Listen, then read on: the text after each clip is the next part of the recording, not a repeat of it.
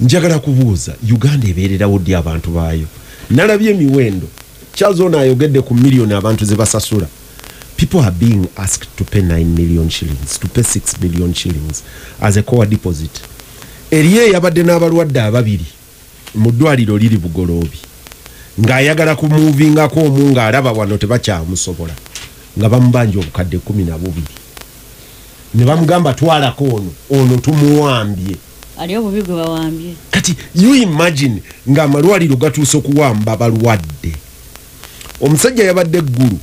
ng'ava eggulu ng'akuba endulu ng'agati bannange pita kano kankayiseewo nja kukeerabira abantu baffe babeere responsible nasanze wa ambulance agipakinze apakiremu abantu emabega batuule emabega ambulance erimu ya bulwadde erimu abalwadde agipakiramu abantu omusajja nana yes ngagipakinze on the road side atikemu abasaabaze abatwale gye balaga namunagaana laga ku kitanda ky'abalwadde kwentuulira ddala nga muri mu kitanda ky'abalwadde munagaana abalwadde beepakira ne babatwala that sense of irresponsibility yakikakulu nnyo omusajja oyo yankoze buli ambulance eyo nati nakujogera ono njogere ambulance ya ddwaliro gundi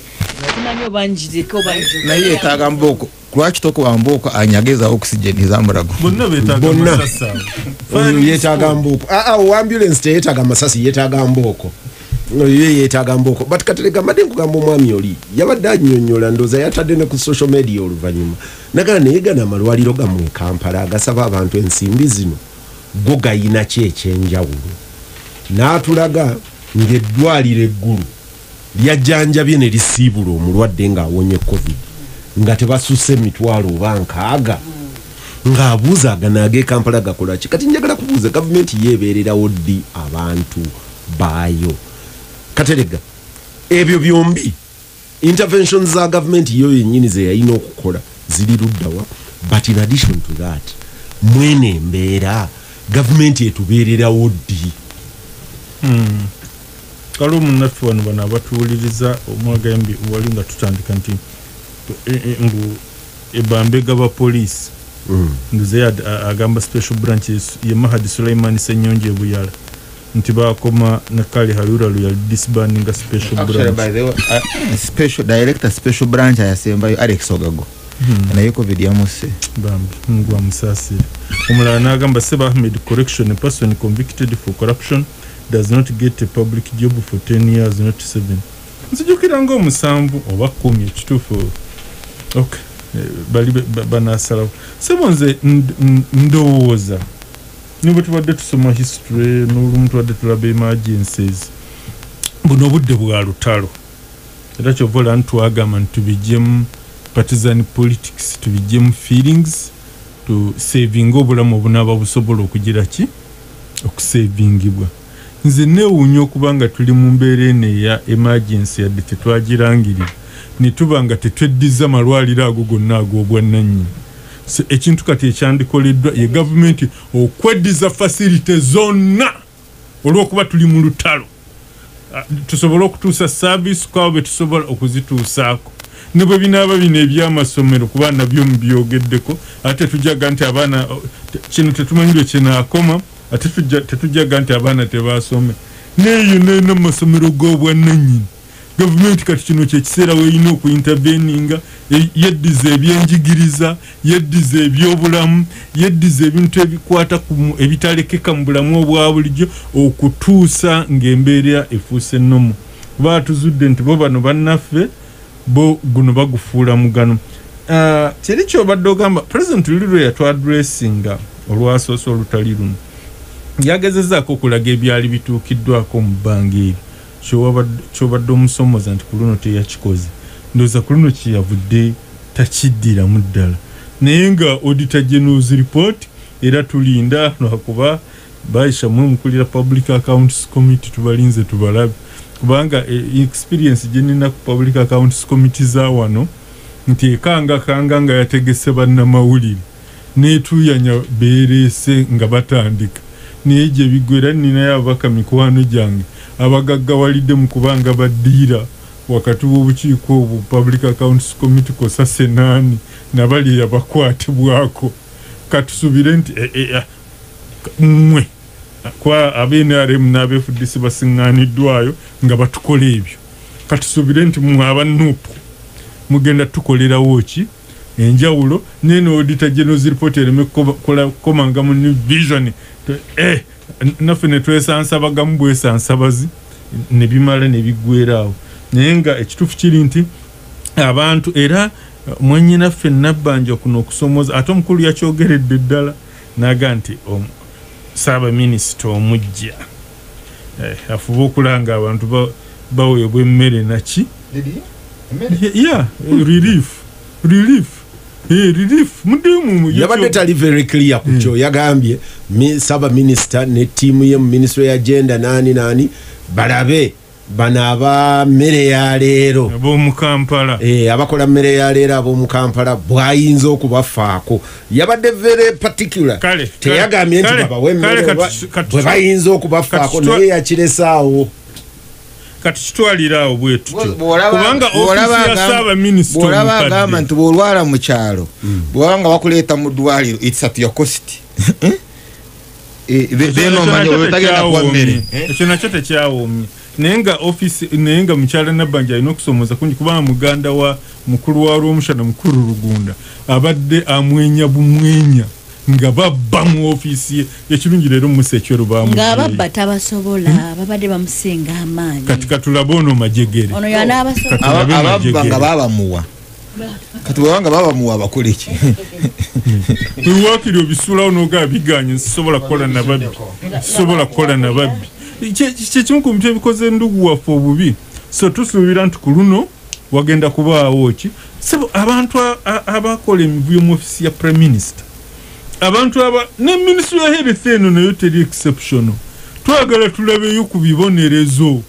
tulabe measures ezitakingibwa abantu ba bulijjo sigenda kwatulamanya bayina abantu be balowooza ministry ya health era ne bw'obalaba ku TV simanyi oba ofuna omukisa kibazo okulaba ng'olina abantu abalala nga president ayogera nga bayina gwebeeke buli president ekibi kyayogera bayinayo muhereke bambi ow'olutwe gwe balowooza mbu yakimugamba mbu yafunemu okiraba mukazi wattu ayina olutwe lw'amaanyi era okwerwanako kati bino birabike nti bitambula babe nga bafa ku bantu naye nze ssebo kyemmala nakyo nti mu budde obw'entalo wangi kirwa kyonna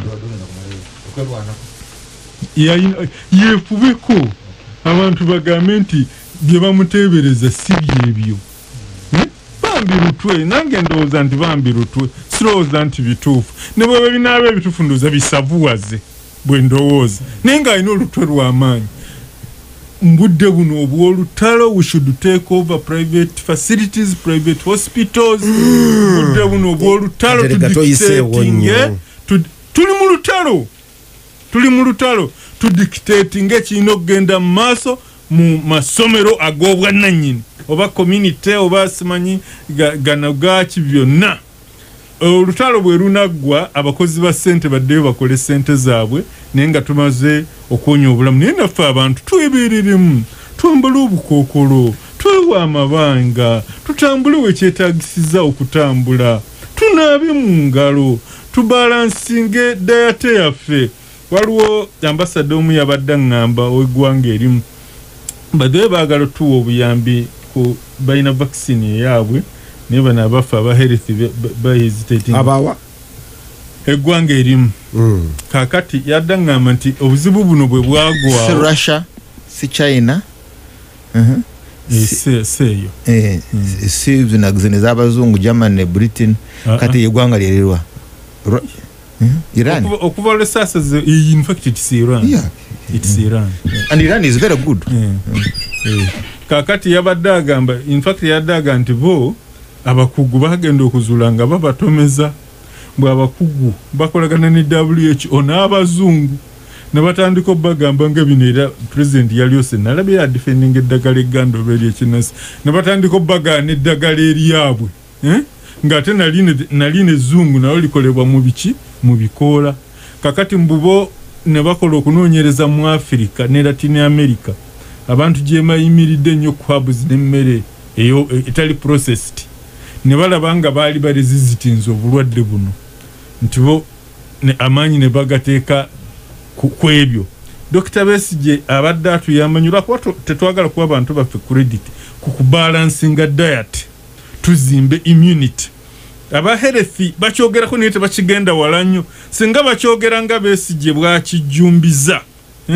Mulye kino bw'olya kino bw'otalya kino osobola okuba bw'oti ekijja kutuyambako nakyo ssebo. Omanyi Katerega wagenzewo ayiseewoko kunzakiririza mu bantu with their right okukola sente. Nze wenoonya one government kukola intervention kugamba nti atugeze mu amalwaliro buli lwe muna admittinga ng'omuntu wa covid afaanana bw'ati njabba wa intervention efaanana bw'eti. So you're calling for subsidy? Yes, which they've done for businesses across the world, which we've done with tax waivers for other businesses. Why doesn't government come in? Because government taina capacity ezimba amalwaliro nega equippinga nerabirira buli omu ekozese bana abaliwo esala amagezi okulaba nga abantu baayo ne bwe banaaba bafudde baga nti why government yaffe yagezaako. Eriyo Peter ebitanaba kumanya bwe bigenda kugattaganya kusinziira ku kwogera kwa president. Airport bazirese nga nzigule oba bava ku airport ate ne batambula batya. Abalambuzi balina okuba nga bageme oba government oba bagenda ngeri gye batambula okuva ku airport okutuuka in their respective destinations gye bakola ki gye bagenda. Ekirala ekyo kye twogeddeko abantu abalwadde okwetambuza suppose aliwo talina kasente kasobola kumutuusa mu ddwaliro oba balinga bagamba nti omwavu yagenda afe actually kyokyo balinga bakonda eminzi omwavu isi olikyagamba nti gavumenti y'abavubi because agamba the villages the sub counties ziri around 2000 osobola okuziwa boda right ekitegeeza olina okuba n'abagenda okuvuga boda ezo 200 2000 naye nga bali trained because gwe baleeta mulwadde ekyo kimu kati bw'ogamba nti ow'okukyalo yesasulire itimini agenda kugula amafuta agenda kuwavuga allowance how are you going to do it? Oba kitegera bajja kuwa emotoka ya government negigulira amafuta ekutwale kiringa kye kitegeeza ekyo kigulira amafuta n'okuba Peter bino byonna biraga lacking ya government okuintervene nga mu bwetaavu ebuli okuba nti abakyala babagambe bagende bebake mu butale. Omuntu omu yadampa omuntu omu yangambye season ewedde abaasula mu butale kibafunyeemu kati bazadde abaana bangi abaasula mu butale tufunyeemu population instead abali mu butale abaami n'abakyala beekolamu omulimu gw'amaanyi kitegeeza nti riski y'obulwadde yeyongera kaawa. Aisha abadde akimanyi kyobola yagambye nti kati osula omu yagambye kati asula omu ekinene kitwabagambye kubakolera kubawa mosquito nets tifazali ensiri zireke kukuluma naye binaddeko gwomanyi naye Peter oba bino byonna kati tubikolera mu legal framework ki kyetuliko okuwamba okugamba bagambe licenses gwe basanga nga guddewo yenna bamugale permanently teri kuddamu kumugula zeetaagisa naye you need a legal framework mugenda okubikola ki okubikolera exorbitant fines zetugambye okuwa. They sign certain instruments no they are same by 83 so they are allowed bagikola and it's from the constitution. Oyina okulaba nti kyetukola kigwamu muyo it needs to maybe revised. Naye Peter sikanya na Katerega ngenda kutuuka woyagala sikanya na Katerega ne bwe tuba under state of emergency batwala amalwaliro g'abantu gemulina go gakola gatya amalwaliro agammwe era eriyo wana omuwuliriza aweereza message ng'abuuza kangisome ndooza bamuyita Halidi. Before Katerega rumbles on, are government hospitals themselves free? More especially our own and only Mulago. Kati ogambye Peter wano nti oli yasobodde okujjanjaba omuntu mu ddwaliro eggulu tulyogedde ne presumably zelakyo ndowooza ku mitwalo nkaaga ne tugiwana nsente ntonotono bakyajinza ku mitwalo nkaaga but that's the government hospital isn't it kati mitwalo nkaaga abantu baffe ababulijjo asobola enkaaga bameka ono nze nadde njogera ku mukyala gwe twafiiriddwa ewaffe ng'ayagala oxygen abaana baguze sirinda ne sirinda za oxygen okutaasa maama waabwe naye ng'ali mulago so ne mu government hospital naffe twaviiriddwa ayubu nende abadde secretary general w'abatabuliki mu uganda kubanga oxygen yabadde awedde mulago so kyekyo katerega installations ezizo nti bamusenero nga bawandiikira mwami Museveni nga bwe yagambye mu bino bya musenero balekerawo okumulabisa president tasoma mbu tuyina sirinda. You said this hospital is equipped with capacity. Anakati nawulidde ne minister agamba nti tetulina sirinda zimala ekizibu kati tetulina sirinda zimala nenzijukira nga nawulidde mu buyabuya wiiki eyo ng'awedde ng'ayogera on the floor of parliament n'agamba sirinda tulina ekizibu ekitaliimu oxygen yataliimu naye nga bakakati owulira abantu bana boogera bino nga boogerera eggwanga abantu babawuliriza nga baagala baveemu ebyamagezi Peter nekisinga ddala obukulu your real cost ng'oggyeko profit margin kino government yanteyambye okusobola okuzuula ekituufu real cost ng'oggyeko profit margin eriki mujjukira wano Airtel bwe yali yagiza nga MTN tenabakojja bannange Airtel yaseera abantu amasimu ne airtime n'erinyi ng'omuntu oyinza okay Celtel yali Celtel natuuka n'okulula nti buli kasimu ka mobile k'okwata bakayita Celtel ne balwawo ne batwala abantu for granted ne bakolamu sente mpitirivu nyonyonyonyo kitegeeza eyali minister wa trade at that time teyamba bannayuganda okumanya nti akasimu kano kandibadde ka sente bweziti sente zirina omwezi yandibadde afuna at least profit margin etegerekera yandibadde bweti so Peter omulimu gwa government mu kaseera kano gwandibadde okuregulating oluvannyuma lw'okubanga bo balina information balina knowledge nti eddagala lino lijjanga lya ssente bweziti ne bwoba oyagala kukola business wandibadde oteekako profit margin bweti kale oba this time twandibadde tujjamu profit tuyambe abantu but nobody is helping us okusobola okumanya ebyo ekirala wano banoonya supplementary budget mu bitali mu magezi bulijjo supplementary budget simanyi state house teyina sente supplementary budget ne bakasala basala wano mbugabalala naye kyeyakoze kayeyiye ensi yaboononefu omotoka mwateeka balwadde motoka ndwadde kennyini ono agambye nti ensi yaboononefu noono naye yasazeewo eriyo omulala alaja n'agamba nti booda muziggale nina ekirala kyenjagala nga ngenda mubirango Peter ono nzijukizza nti Lacho Hospital is a Catholic is a mission based hospital kinzijukiza amalwaliro gaffe gonna n'amasomero agali na organizations zegeesigamyeko nga gali government aided ga exploiting abantu amalwaliro n'amasomero tebabalirira nako nti government ebawa ku kasente gabale gonna wano sijja kutya kugogera gatwala sente oyinza okulowooza gali private gonna bwogabalawo ne bwoga mentioninga ekyo mbadde ngenda kikonako nali wano n'omusawo omu okubali covid task force I think e Kampala nga ngamba nti ministry ya health kye yakola egabirira amalwaliro gano faith based not for profit balina bwe bagayita ago ne bagagabirira ekisooka nti okukutestinga covid mu malwaliro ago gonna bandi kutestingidde bwereere kubanga gavumenti yabawadde naye n'aga gavumenti bwe gwandibadde kati aga government bakutestinga nedda aga government bakutestinga ku bwere babadde weekend yonna abantu babakeberera okujjako tojja kyenyeje ndisiwulyamu bulungi nsaba munkebereko naye batandika okuteebereza bakutestingira ku bwerere aga government kakati ono agamba nti negana amalwaliro gonna bwe gandibadde gakola kuba gafunafuna facilitation okuva mu gavumenti kati nebayo agamba nti naye olumu nayo tugamba waweereza kiti nga tezazze but ebyo byonna ebintu gavumenti yandibadde ebitunulamu netuula ne bannanyini malwaliro bano nebabuuza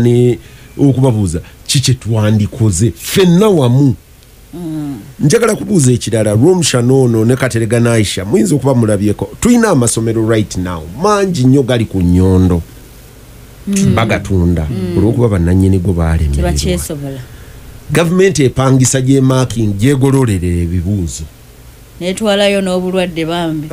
negyepangisayo essaawa eno government tesobola kukolayo intervention negamba nti amasomero 50 mu regions bweziti ngenda gakozesa nga amalwaliro in the interim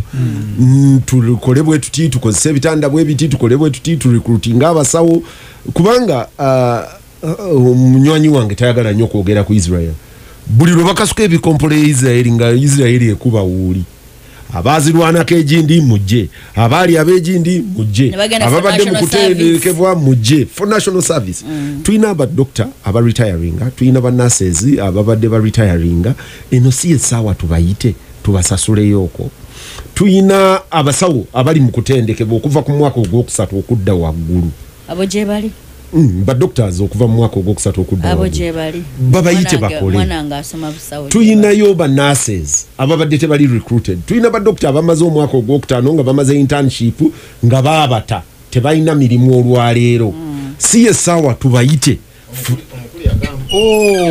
awo tugenda kubatwala ku magombolola kyotegeeza tugenda kubatwala ku magombolola because this is the moment to look at all capacity we have to deploying. Minister yagandi wadde president yabyogedde eggwanga telina capacity kuba employinga kuba terisobola kubasasula diwe tubeerawo n'abayinike kulw'abayinike of course government etubeererawo ddi nze yabadde history yange ntandika ekibiina ky'abaavu the nide Makerere nga ndaba abalinga nze nga tebasobola kusoma we couldn't but Makerere we nayingirira omwana bw'ova mu kyalo ojja ku main building n'osanga weerinnya lyo bwerabanga weeriri nga bagambye hall of residence obuuza wa university hall n'okkirira ku noteboard n'osanga weerinnya lyo n'ogende wa custodian ne bakuwa luumu n'ogenda mu store n'ojjayo omufalasi nebera n'emiiruka edi n'osoma omufaliso okay ekyo awo kukakayunga we baba kubira emboko kati ono teyandiwonye emboko mukube naye mukowa so kati abalinga Ryomushana kitaawo omuvubi fisherman kitaawo bana ARKRICH barbers abasala enviiri abo kati tebakyajja ku university you can't so kati nawulira mukulu amanya Mushega ngagamba Makerere University is not a hotel yewe yarabanga halls of residences nagaba bana bali mu hotel but okumanti that time system yabo bote na boyogedde onzijukiza bwe nali RCC ngezaako okugamba Jennifer nti abantu bano bogalirawo obutale bogoba ku nguudo banaalyawa banaakola batya tebalina gye baava Aisha badde gye baava Jennifer asinga bana abamuddira mu bigere so naye nga ate kibazo nga waliwo ne store ogenda n'okimayo empapula n'obukalaamu objective eri nti bw'obanga oli mwana wa mugagga fine jangu n'ebibyo but n'oli ow'omwavu gwe tusuubira okubeera doctor gwe tusuubira okubeera pilot n'asome walime okubeerawo excuse kati omwana ava Rw'enshama Kampala tamanyi na crossinga nguudo omugamba agenda anoonya accommodation kawempe kati anoonye broker akozese system ki anyway bwetyo wetuli but nenzijukira ensi bwe yayononekera Jesus Christ bwe yali atambula yawulira amaanyi agamuweddemu nabuuza ani ankutteko amaanyi nga ndaba gagenze mukyala n'abayo namugamba munnange nyina ekirwadde ekyansonga we call it ensonga very good maze emyaka mingi nze nkukutteko nago okukkiriza kwe kuwonyeza kati yo omukyala yalaba omugaso gw'olugoyi luno nga gulimu okuwonya kuwona but babali nga bamutadde ku musalaba mwe bakibaza ab'amaanyi abaasoma olugoyi luli mwayuze ate ne mulumulaga nga mumusekerera so kati yensi ya leero it is today's world now you said katerega yagambye nti tukwate amalwaliro because we are in emergency constitution ene gyogamba oyina okusooka n'oba compensating before you even do it. You know. Temporarily. Tutugatwala gediza.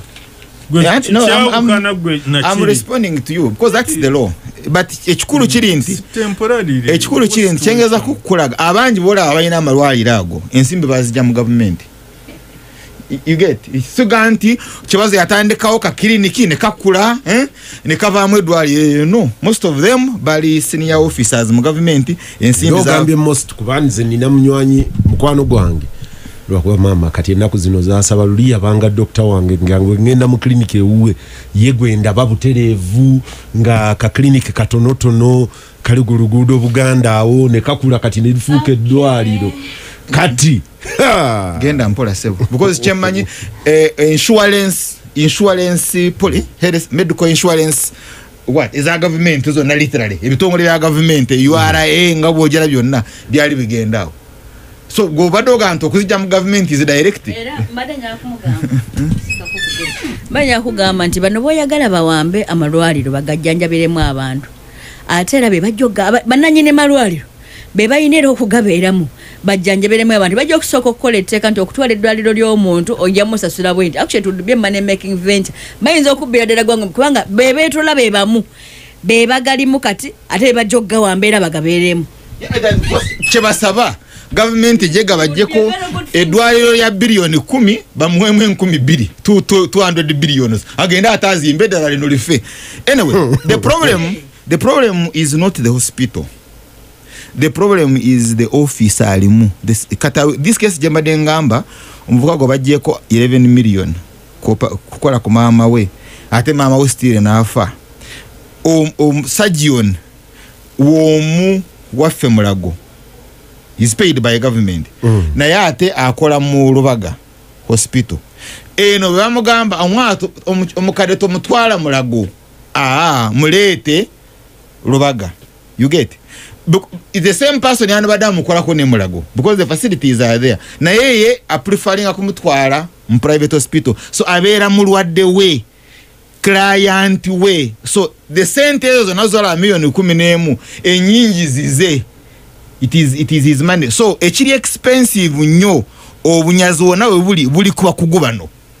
That's why the problem chovolaba it is not the dwaliro the bizimbe the management eri crude ega soko leta akange it is this bano basomera ku sente zo mu absolutely na yate balayira because they took Ryomushana omusajja mu yanyumiriza yalwalira mu malwaliro ago walevo eyo bamumanya basawo bawo naga nti bamfanga ko nnyo nga bajja ne banambulako ono najja n'agenda nomala najja tilito didaino buli yajja ngokumbuza ngoli otya munango wulira jasayininga nga mu kitabu agenda okuwunzika ku nkomerero nga bayitanga mikwano gye jajja ngokumubuuzaako buli moment gye bajja yayina okusasula consultancy y'okumulambulako. Aisha nagenda mulimu ku malwaliro basubira genda mujjana nkugambye wano nti nasinkanayo munywanyi wa si munywanyi wange musajja mukulu gwemmanyi gwemugane yayina maskeri k'emizindaalo ebbali nebwe musinkana mu ddwaliro eryo nagenda okutuuka ng'omusawo okujja okulaba bakucharginga consultancy ya sente endala singa ayambala gloves ezo gloves ozisasulira n'akukwatako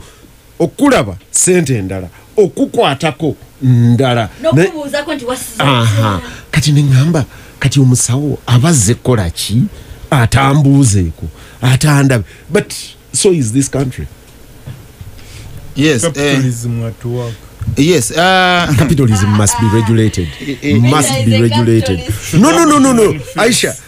abasinga ba misinterpreting and misconceiving of capitalism. Capitalism works in a regulated framework. This is vandalism. So omusawo yenna tosobola kubeera musawo nga kujja kola yidde that it's called what Hippocratic oath. Nze marino it's hypocritical.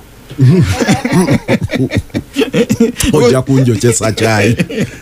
That hypocritical oath nti ye kyosoko kyoto temuina we munywera mujja tukwasa covid gwengonywa naze nange gwengonywa eto wetuse now mukulu Aisha ambulance zola bezo sebo enyingi zola nga ziri ku ngudo ziba zina body parts. That's one That's also another crisis. There is an underground mafia. Ye kutunulira negamba hana guno mutima mulungi waliwo ino mutima agwetaaga. Nasoma nga basenga zetu wala Israeli. Charles kambayambe. You see, there is so much gossip about capacity that we don't have. Muve mukwerega kubye mutayina. Uganda does not have capacity to extract body organs, keep them in such capacity that they are transferable from person to person. That we don't have. You think that transferable we don't here? do. So you think they are transferable here? Okusobola okugujjamu omutima Charles. Balina okugukuuma nga gukola nga gukuba gusobola okubeera transferred into Aisha nga gusigadde mulamu. Unfortunately eyo capacity tujeyagaliza tetugiyina kati mulekeraawo okwewaayiriza mbu mubba body parts okujjako nga muzitwala wa mama Fina. Ekyo kibi. Chawazo eritaka lenye bwe bateye makapa. So now but anyway the most critical issue here. Chibazo bwobango jaye Saturday kwogera ku kibi. Ate ne wabeerawo naawuliriza ng'awulira nti waliwo ekibi. Ate ng'ekibi kitwala bulamu bwe. Omulimo gw'oyo awuliriza gwe guliwa. Why does society think? Because you say I want to agree with Kizza Besigye. Mukirize mu abawuliriza. Naffe ffenna tukkirize ntuli basiru. We're very stupid. And I agree with the message. But that is his view. Why do you want to think into waliwo community yo egenda kuba ng'ebawa entertainment ng'ebawulira ekibi ekyo bamalawo ogamba by now kitumalawo mubadde 10 ne musigala 8 nga kitumalawo kati muli ku 7 and you keep on nga mukiyalinga. What do you do when you hear evil? Because why don't you rebel against evil? Ekibi kino tukiganye wakufa kufe. Because you see osanze omuntu afuka ku kkubo n'otamwogerako naye gwe n'ogera n'ofuka awatuufu still onaafuse ku kkubo agenda kuwa obulwadde. Why don't you just no tojja kufukawo? Yes, oba kiba kikonde kiba kikonde oli agambye. Anyway, obyo byogeddeko because I don't, how would you feel ng'omwana wo ya surprise ebiri fake abantu bafa. Anyway, oyogedde ku lemon kati wenjogera lemon lukumubira yawe just ka lemon kamu. Nali wild simanyi mmere yankima. Si wabula beriba. Beriye yangambye mbubwe mbaze enkima tezirwala n'enkima tezifa naffe ekyo bwe tukirya tetuyina kye tuba. Yes. Kale now kati I was with Namboze somewhere of course nayayingidde bus mpaa talikawa naye okukabako kwabadde okutonzya kwabadde mochari okujeyo mulambo 1.2 million kasita guyitirawo uwa mochari moga mulambo gwange ne bagunseera ngubalekera bagulya ne bagulya tembazi zawo 1.2 million ekyo abantu baffe enjagala gye twagala abafu tebagenda kukikola bajja tu fundraising awo 1.2 million kati ne bamuwadda abana abagenda okuziika 4 bana bambala 2 nga buli omu is one also 1.2 million so abantu banaze 4.8 kati wogatezo just on that service alone 6 million naye jukirant guno eno moga kati it is now privatized ole bajimwa wabajimwa ku rate ki kati nebuuza bwabanga wakola amago asasule na nyini atakola amagoba what happens so mukulu kibazo now finally tuno kuwana wanje goina meka kwacha ku televiziyo mukulu kibazo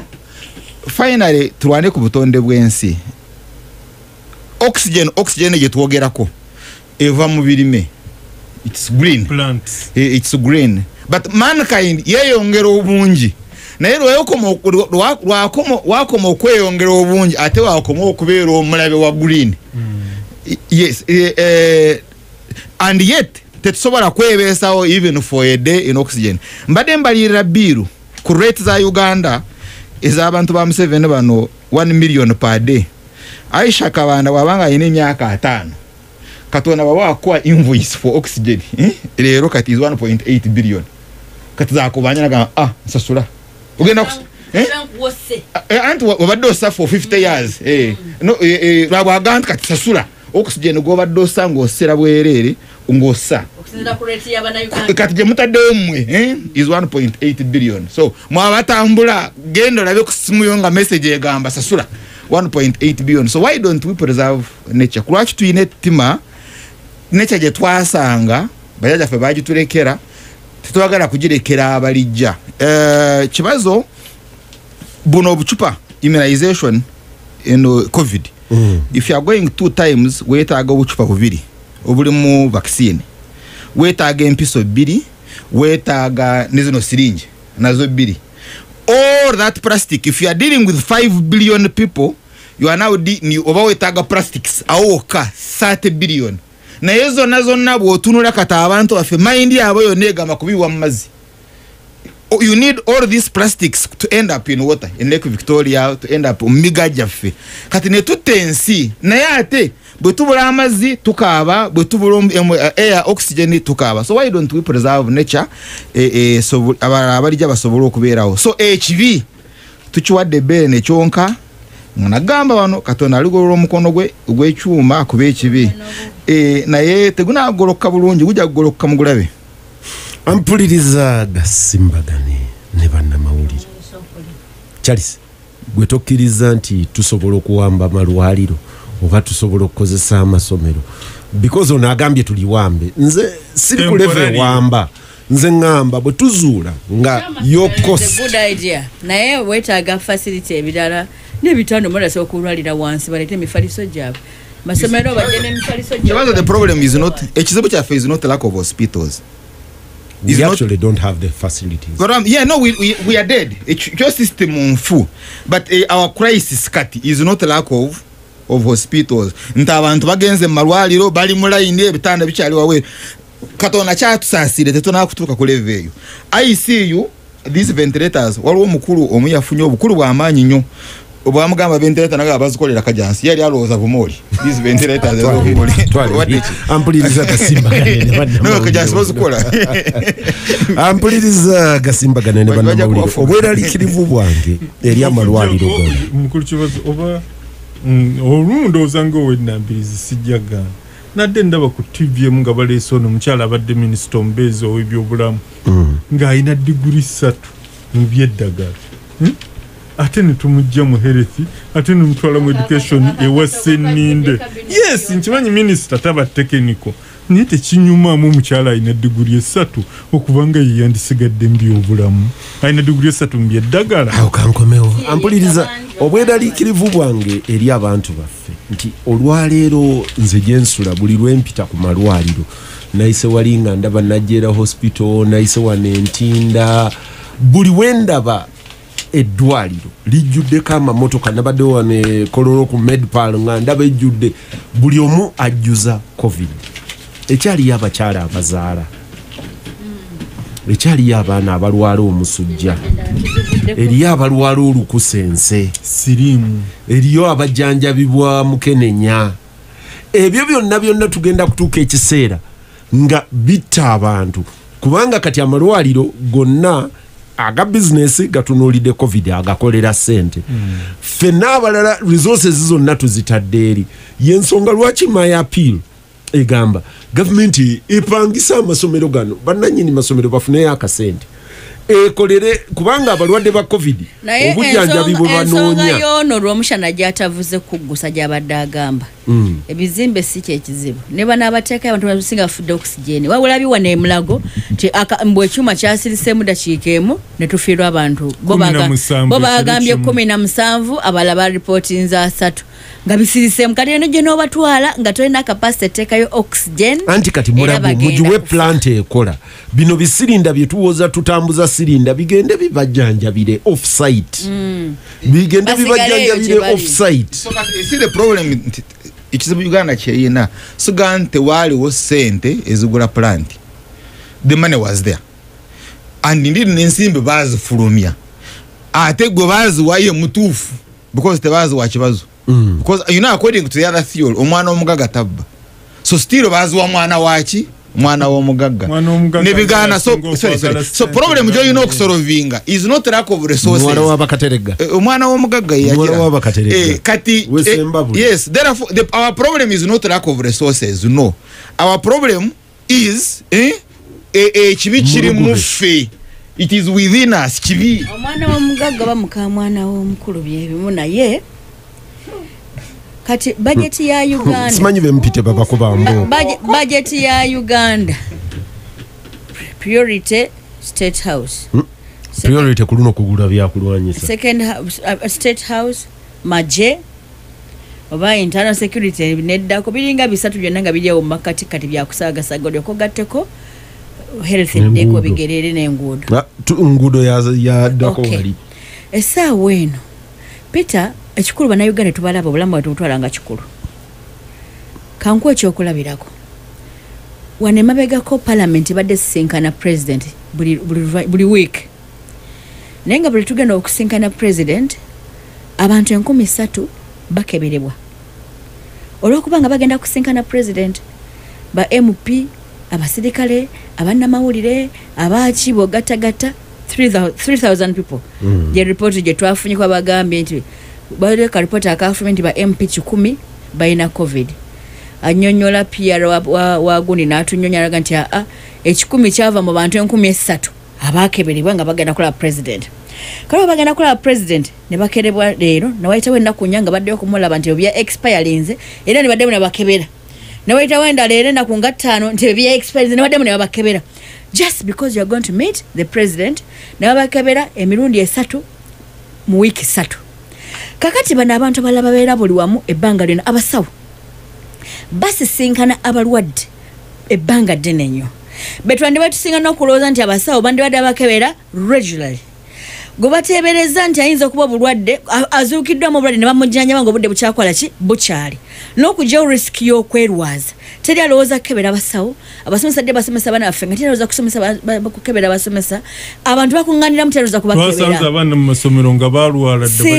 balwala ne basigala n'abaana baffe nga balwadde singa wabaddewo mechanism erowooza nti obulamu bwa munnayuganda bukulu twandibadde tugamba nti tugenda kukebera bannayuganda massively bebazudde nga balwadde kubanga bambamu bakizudde nti bakuzanga ng'oli mulwadde mangu omuntu n'amanya nti kankole bino na bino sebaka na musujja nze mukwano gwangu muyange nti musujja gwasooka ne gumuluma n'akebera bagenda alina malaria ne bamujjanja malaria n'awona agenda okuwulya test efudde n'agamba nti bulwadde ne yeetwala yennyini enkozi ne bamukebera naye singa omuntu amanyanga bukyali n'ate yeebaka ne exercise nga asobola okubeerawo n'alya byalina okubeera si kyekiseera Peter ng'ogamba nti twala amasomero nzikanya n'okutwala amasomero go tugateekemu baani nti bwe mukola okutestinga abantu nga kwa bantu bangi ne muzuula abalwadde nga bangi ne mubateeka ne mubayozaletinga mu bantu nga bukyali naye kati n'okulumya abantu enjala nga tunabakulumya abantu mu njala kubaggala nga nekibagenda okulya tekiriiwo singa obaggyemu abalwadde mu bo kati wano bagambye amaduuka gasigale nga gakola retail shops ne n'ogamba ekikuubo kiggale na buli kitundu siganye ne baganda buli kitundu ekikuŋŋanya abantu abangi ekyakatera akabangi kakole ki kaggalwe so bakuŋŋanya obuntu abangi kisanyi na kinawala wonna bajja kuggalawo naye gye basuubula kati kiwe wiiki 2 batugambye 42 weeks those are how many 42 days those are how many weeks that's 1.5 months or even more kiwe wiiki 2 retail shops zigenda kuba zikaza emmere abantu bano amanya speculating ne bagula emmere ne batereka nze kwa zikyayina emmere bagenda kugiwa emmere. So the best thing should have been kebera bannayuganda abali mbifebyo kebera bannayuganda abali mbifebyo bicongestinza abantu abatebereza nti balwadde bajjeemu bateeke mu masomero Peter gogamba bafeeko obulamu bugende mu maaso kubanga covid agenda kulwawo naffe mbanga ddene nga tanatuva ebyo omukulu yatugambye eki baleese ekikituukira ddala ku kiri kyenagamba okinyinza okuba nga nabadde ku extreme naye bwene Ryomushana Aisha mu kitadde ndoza wekiina okuba nti gavumenti esobola okutwala amasomero ngaago kale nesasula y'akasente facilities ne zeeyambisibwa agali amalindirizi gaffe bwe gaba nga ate tegalinze bulinzi bibi etuga nti essomero liiryo charges ezandibadde 10 kubisaamu 10 ekirala oba abo nabo basuubira okugenda mu jjana oba eggulu eryabwe ebyejjana bireke webikoma. Naye nze nandirowoozezza nti with experience obwerere kati teri baana basoma nti alina kyafiiriddwa nti ki kubanga waliwo abuses luli ku masomero g'okulwentebe agakozesebwa n'ebirala n'enkaayana ezaaliwo. naye ku kino nsuubira nti kakati amalwaliro ga gavumenti ku services ze gakola ndowooza abantu nga bali mu muggalo omuntu twandisuubidde yandibadde asobola okugendayo n'asobola okukeberebwa n'okukola ki. obuzibu bwokka bwe ndaba omuggalo guno bwe baaga nti tolina kusukka district nga mulimu district ezitalina facility. kati bwetwala district nga eyewaffe Sembabule teyina hospital ne muliraana waayo Bukoma Nsimbi balina kugenda kufuna facility Masaka. kakati bwotwala Greater Mpigi nga tutaddeeko Wakiso Butambala Gomba ne Mawokota ndowooza Gomba teyina hospital ate balina kujjawa balina kujja Butambala. naye ng'ekyandibadde ekirungi nti abantu nga bali mu muggalo bandibadde basobola okugenda ku health center 4 oba health center 3 okwekebeza ebintu ebiringa ebyo. then kiri ekyali ekyokuba oba waliwo relief gye bayinza obbawa waliwo nabagambidde nti nze oba oliawo nze nawulidde obubi nti okusoomooza mukyala Nabbanja kwalina abantu b'omu Kampala Metropolitan abamu abammere ya leero balina okuyambibwa. tebajja kubeera waka nga Aisha tannafuuka MP ng'akyali Nalukalala namulaba ku TV emwanyi bw'ofuuka MP ofuuka stateswoman oba statesman namulaba ku TV emu ng'agamba nga Mwami Museveni yeebuuza lwaki atuggadde naye buli lunaku abantu bali ku nguudo bajja mu kibuga. Aisha n'agamba takimanyi abantu balina okunoonya ekyokulya. bwali mutuufu mu ngeri emu obenda lwakuba olulimi wayogerera mbulwabwa Nalukalala buli omu ayogera nti luli baatuggala bwereere buli omu bwayogera ate ekiranze luli nabagamba nti abaana singa mu abakomidde ku ssomero kisinga kunakati naye kyagamba nti singa abaana babakomidde ku ssomero omala kwekoona n'ogira ki nola Nalukalala yali mutuufu. kale Nalukalala katuganye yali mutuufu naye kati mwali MP olulimi alina okulufuga alina okwogera ng'omukulembeze. abantu balina okulowoozebwako ku bintu ebyo ebitalekeka mu bulamu obwa bulijjo ab'omu Kampala Metropolitan. ekirala kye nalowoozezza ekyo ekisinga obukulu ndowooza era ekyo bwe tutaakikole ebizibu tujja kubifuna. naye kyendowooza nti mukyala Nabbanja Majegere tagenda kuba oli nga special envoy nga babba atunula butunuzi atunula butunuzi ebintu mukulu Rugunda adde atuse mbeera nga Serena bwe yali ng'eri mu Goddown batta abantu mirambo misaayi naye nga Bapawulo ate nnosebo tulina mukwano gwange atava ku radio wano wa Muzeeyi Pawulo Muwanga muwaako nnyo ebyokulabirako olumala n'akuba naye ekyo Muzeeyi yakolanga bw'ati naye bamuwanga baabanga eno waggulu mu shutisi zaabwe ng'eri wansi mirambo. so kakati mukyala Nabbanja mulina okulowooza ku bantu ate bwe bibeerawo ebyo si kibi okukifuula national n'oleeta baminisita bonna okuva e Karamoja bagabe emmere mu Kampala naye kisingako n'okukolamu n'abakulembeze b'omu Kampala. ndaba Lord Mayor alina ebizibu bye naye kyayogera kituufu. era tulina okulowooza ku bantu ate bwe tuba tulowooza ku bantu abakulembeze b'omu kitundu tulina okukwatagana nabo ekintu ekyo kitambuza obulungi. bwe tutaakikole abantu bayinza otulemerera either ne bamenya amateeka oba ne beegugunga ate bano batuyiga happy LDU baffe ne batandika kutta abantu ate ne tudda mbiri bye baali ng'ebya December batandike tubalira mirambo. tulina okwebereramu. Charles sifunye specifically problem yo weeri mukulu kibazo epicenter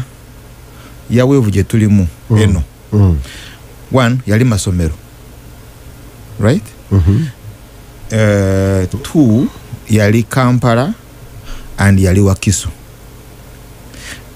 Kampala ne Wakiso they are one because kati gwe kibazo okolera mu Kampala naye osula Wakiso. And nebolabe waoka. It's extremely very congested. Now, and you are talking about millions. But bano na bali millions Zoyogerako eziri mu kampani eziri Wakiso. Almost half. 3.5 combined. The population, it may even be more. Almost half yazo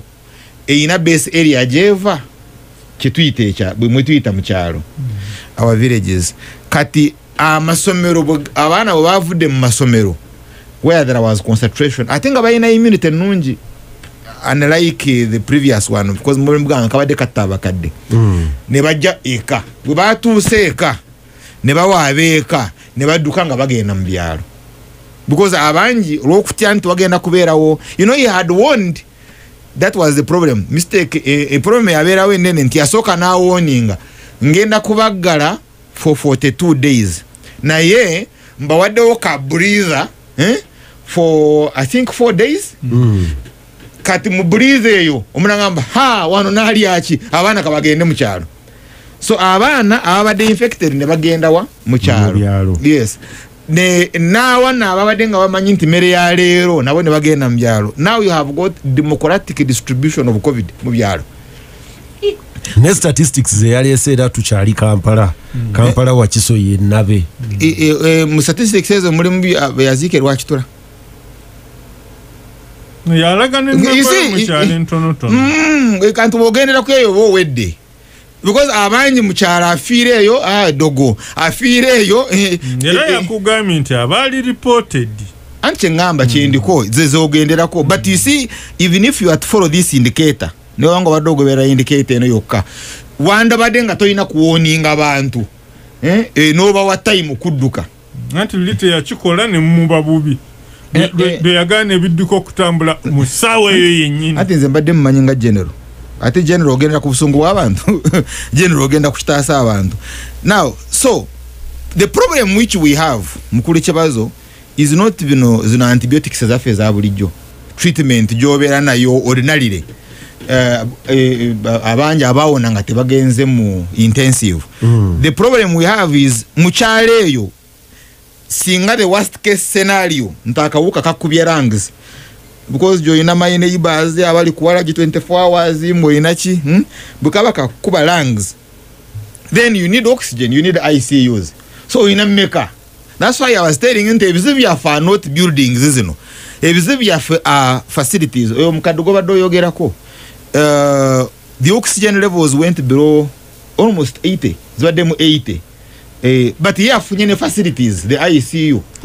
eriyo mukwano gwange John Sebana Akita abagamba mu studio mulimu theory nyingi nnyo leero na assumptions naye kayongera kitabule. Nti let me add mine.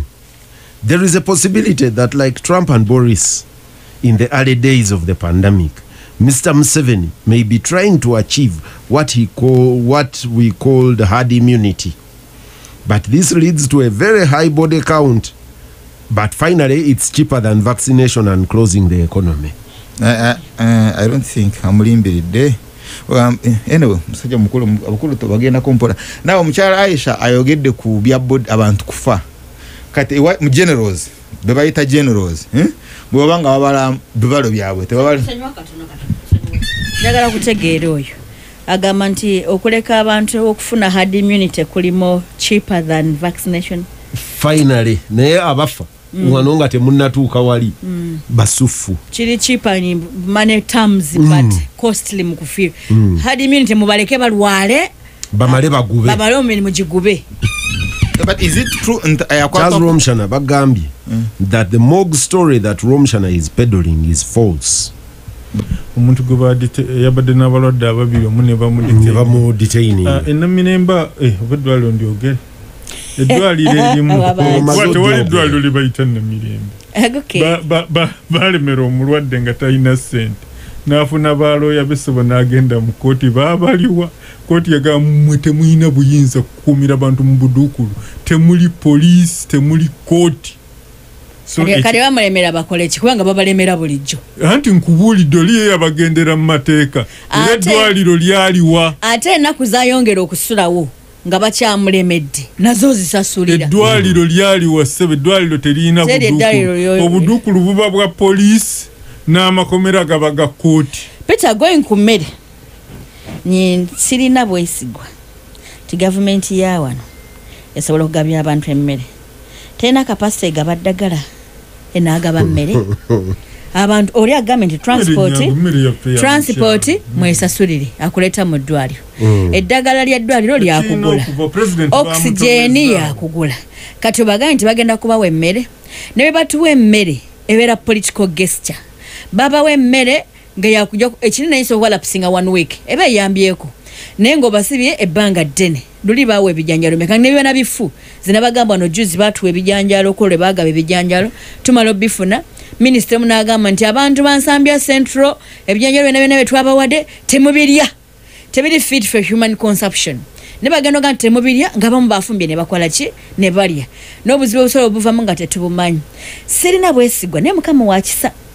COVID waluli eyaleeta lockdown yagenda okutuuka nga amatoke mangi. Emmere yali nzibu nnyo naye nga amatoke mayitirivu nnyo ng'obwavu bungi naye nga emmere weeri. By some good luck ndowooza Museveni Katonda alina engeri gy'amukolera ebintu nakati amatoke gazeemu okuyinjiwala. Emmere etandise okuddamu okubeera nga kweri abantu weeri ngeri ya ssente entonotono. So ono agambye manyi bwetugamba nti tubeezeewo buntu ekitegeeza nti communities twebeezeewo kiba kitegeeza nti temulina confidence mu government at all tesobola okutukolera ekyo. Era ngambye nti agenda kumpeereza paper ngisome nti within 48 hours after death oba abachayina covid omufa abachayina covid but does muluzungu abawuliriza abamutte bakifunye kintu ngateguna bakuvunda kali anti ono wuna ataputa musawa 2 manya munnaku 2 munnaku 2 oli akafanga abadde ne covid omulambo gwa China study ono ye gyasomyeko akawuka kaba kakyali very good but kyembadde mbuuza kaba kasobola kuwa because okuwa malusu malusu because the why you know those droplets you know guva kuguzije kugwe so yes then I agree or you know kubeera on na next part kulaba engeri ja handling omulambo ogwo but kyemana njagala okusaba then ogende ku kibuuzo kyo nti media egezeewo ko nnyo okukyusa mindset y'abantu bakugambye positivity may not necessarily mean infectiousness nti okubeera nga guyina covid tekitege si necessarily tekitegeeza nti anaasiiga nti naye ekyo takiinaako bukakafu anti kyembadde mbuuza kadera for since we are not very clear bagwe experts but at the cost of nnyo ekiri clear Jen kyeyayogerako Jen Acheng yagamba this is not an airborne disease ekyo yakyogera ekitegeeza there must be contact oteekwa okubeera ng'okutteko obulwadde okusobola okukwata gw'obukwatako n'obutambuza n'obuteeka mu nnyindo oba mu kamwa oba mu maaso ekitegeeza bode bwe bejjidde mu bisawo bye basibye obulungi nga tetugisumuludde tusobola okujja ne tugyeziikira bulungi nga tetusiize bulungi anti kati bwe munaatuuka ebutambala nga mugaa nti ono tetumusalira nga tetumunaazizza anti ono Aisha gyava oli ffe waffe gyenva oli agenda kuwa sente n'asooka n'aziwandulako ngaziwa omukisa so n'abaano gange eddagala mu Buganda bwe yamala ng'oddinoga bw'ati ng'aliwandulako eddusu ng'akuwa kati so nze nandibadde nteesa emirambo eya covid it should be a property of the state then disposing of anyway mukulu kibazo tulina okusomesa media teekemu amaanyi okusomesa society mbadde ndaba wano mu media ekikuubo crowd zikyali nyingi ekikuubo bakigadde yes but kate crowd ekizireese abantu bajja ne batunulira amaduuka gaabwe amagale obwakirolo bwa kiseera bujja kuggwawo obwakirolo no you see it's our culture here waliwo omuze oli ku highway kati ngeno south the bypass accident nosanga nga boda nga teziri wansi wa 200 nga wona batunula bwe batu so you have that ne bannamawulire njagala kumaliriza eddakiika emu buli omu katerega ntandikirawo President Joe yagambye abali mu byalo simanyi baleeta obupikipiki 2,000 butambuza abantu bakole batya nempuliriza nenzijukira wano batukwata ffenna ne twemuula ne tusonda ssente tuleeta ssente nadda ne ku TV n'alangira oba yali MTN oba yali Coca-Cola nagiga nti buno buki bwompadde njagala ddobolo kabini waliwo omuwuliriza wagambye nti nga leero teyatugambye kusonda ssente yabadde ki ezo zaddawo kubanga bogo ze baabawa zaali mpitirivu obungi ezo sizijjukira ne bazironkinga eriyo ze baatugamba ze bagenda okugula nali omu ku bantu ate ekyo nze nkyogera lunye Jim Muhwezi Alex Kamugisha ne Mike Mukula bwe baali ba minister ba health Alistair yali minister bwe baali ba minister ba health one of the most stupid things this country has done is we spent money to buy double cabins and wrote on them ambulance naliwo ne Captain Mike Mukula nanti esingako obutabeera na kunzi that is the most nonsensical thing. So what is ambulance? What is ambulance? Ambulance eina ku evacuatinga mulwadde eina okubeera ne capacity mabega moteeka ekitanda moteeka ebyobujjanja bi ambulance eki engozi ekikaka ati oli mind ye kyali kijuddemu jave waffe wali engozi naye engozi eri tutambuza bigere katwafuna engozi tujja kubafuga netubonye bazugula naye waliwo abatabulira ddala. That was an insult era to the health system. No, they were not. They were working for kati onakolanga katerega mu belayiza katerega mu ezo bazigula ne tuziraba naye kati onaabuuza onansonyiwa okukulya ekimuli kuba oli antegeera ekyo kyenjagala okumanya kati ku luno ze mwatugambye because nakyo kyali kya bubuguyavu okugamba nti ate tugule pick up mu kifo nga ambulance. Nze nsuubira kyekitundu kyentegeera ku ambulance nti bwebadde abo cabin era omutto ogw'emabega gusobola okuteekebwamu ekitanda mu maaso ne wabeerawo nnaasi oba dokita abaamuliko nga alina driver nga co-driver ng'amujjanjaba bwabaawo ebiba byetaagisa ebirala nga atya okusobola okumujjanjaba yetaaga kupikamu omukka asobole okutambula amujjanjaba atya. Ekyo kirala naye si kyembadde ngenda kuga nti bw'olaba obubbi obwakolebwa mu ebyo ebyokusonda ate n'oba ng'okyanenya bamukula bo bamuhwezi nga bo bambi bazigula ne tuziraba bano beetaaga firing squad yadde kibazo taga beetaaga kuwanira n'ogenda ku Kuloko Tower era public accounts committee tuyambe ku nsonga n'ogenda amagenda maaso abasuubuzi he has a right of amendment banategeera yaziryawo ajja kukola biri abagagga baleeta abagagga bayambe ku gavumenti okusonda bayambe ku Rugunda bonna baliko obubuuza so bwe tutaabonereze bakaterega nga babbi enkya ne bw'onaaleeta Aisha ajaga nti nga katerega tebalina kye baamukola. Ryomushana omanyi katerega ono olumu byotomanyi biba birungi bikuwa obudde n'oyogera byonna ne tufuluma wano katerega ne bamuggulirawo nga nti owange ensimbi za ddobolo kabini twazikwasa Aisha obufu bwe tubugoba bwe buto bigere bwe buti busibira wagundi agenda kuddira emikono ebiri agiteeke ku mutwe agambe Allah no you were amend you see the I want mbadde nkusaba mukulu kibazo to understand this njagala wofunze twagala kufuluma yes government Ssaabasajja Kabaka wa Buganda yateekawo 1 billion if I remember. Si government yalita ina sente naye agamba nange kanteekeyo esente za government zigende zikole ekirala because you say you don't have enough n'ateekayo 1 billion onakitula nagamba no 1 billion yaningulidde pick up fine but in 1 billion teyagula pick up ono kabaka kyali ataasa nti government ensimbi zayo ziremu okufuluma instead ate ensimbi ezo ezandabadde zizimba zaara balizikola oxygen wamu n'ebirala ze zakola ki ze zigenda ku pick up so ensimbi Ssaabasajja ze yawa bazirya now question eri tunoonyereze ani yazirya and it's not enough kuzizaawo because yazirya Peter Aisha nakugamba wano nga batandise katerega agambani ate nze nange nasonda tubamanyi abagagga b'omu Kampala be batwala mu ofisi ya Prime Minister mu be bakuŋŋaanya okusonda batulaga accountable basonanga bateeka mu consolidated fund. Now I agree with you tusooke naabo because bamanyi tusooke naabo kubateeka kalaba bajja kwogera ani yazirya ni be bazirya balina right okusasanya sente zogaye baali baagala ensimbi ezo for your information bwe bazikuŋŋaanyanga tebayinanga private tebayina right ya kuzisasanya mu Bank of Uganda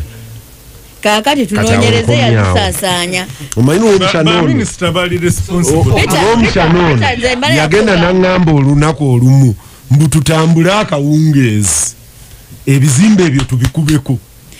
kijja kugamba nti nze akawungeezi gundi yeyanambudde nze akawungeezi gundi yeyazze Peter nze mu bufunze wawakana nnyo okutuuka bw'asanga nannyini the true owner of ekimoolo ekimu mu bufunze nasaasira nnyo abagagga we Katerega wayogerako nga babalonza nti basajja battu bakitawe baluyingidde nabo bagenda kuvaamu nga beekunkumula ofunanga akadde n'obanoonyako buli omu sekinoomu naye nakino kankikugambe twali wano nga bataddewo fandi wano nakugamba Peter ti mu sikando zetwakafuna e Uganda kiwa akadde ojja kuwulira sikando yava mu zino eza covid ze baakuŋŋaanya ojja kugitegeera otegende twafadda n'ez'abantu abali obubi oli agamba nga njagala pikapu sanjagala mpya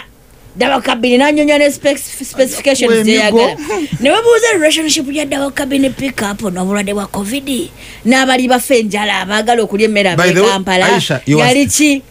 teri kyagenda mu bantu n'emmere gyetu enguudo z'omu byalo zaali zeetaaga emmotoka nga ddaabo kabini ambulance obalaba nga nawolereza bamuhwezi question muheza ina story bayize na botuna kadde naye annyonnyola nti fund ziri bbiri endala mwamuwayiza ne tugende mu ekirowoozo kya president ekyaddaabo kabini nga ambulance bali lifu mu kyalo question gye twebuuza embi kyalimu ebbumba zo zaalagawa Katerega nze kambabulira atambulira mu Kampala birambikuuza mbiraba birimu ba commissioner birimu ba directors birimu ba assistant commissioners siba mu Kampala kabiwera sente ze twawa ezo zebaga ba direct by the way the scandal wayagala okutwala firing squad kat Kampala ge scandal nina ate weeri nti Ssaabasajja baawaayo 1 billion ne wabaawo ekirowoozo en 1 billion tugende tuzimbeko oxygen plant twagala pick up sambiyo kanonga tunagenda Katerega gwe teweebuuze lwaki yoli yagaana abantu nti ayagala okuyamba osobola okuyambirako abantu beewuweeyo nga kati mu kuŋŋaanya muleete wano nzengaba ne bannamawulire abawuliriza baffe ababadde balinda finals za neeyimbira byange olw'embeera eriwo n'ebirangiriro ebyalangiridde olunaku lw'eggulu Radio Simba ejja bategeeza omulundi omulala lwe zinaabeerawo tubakubiriza okusigala gye muli mwekuume nga muli balamu ne family zammwe neeyimbira byange finals ziri postponed okutuuka obudde Radio Simba lweneeba abantu bewaffe nyina obukakafu covid gyali ewaffe butambala mwongere okwegendereza muve mu bukolokolo ate baŋŋambye mmwe n'okuziika tufa covid naye mupiiza ensimbi ze mbaddemu akumbaga muziweeyo by mobile money abafu mubalekera abafamile zaabwe babaziika okufa faradhali kifaaya yakumaliragana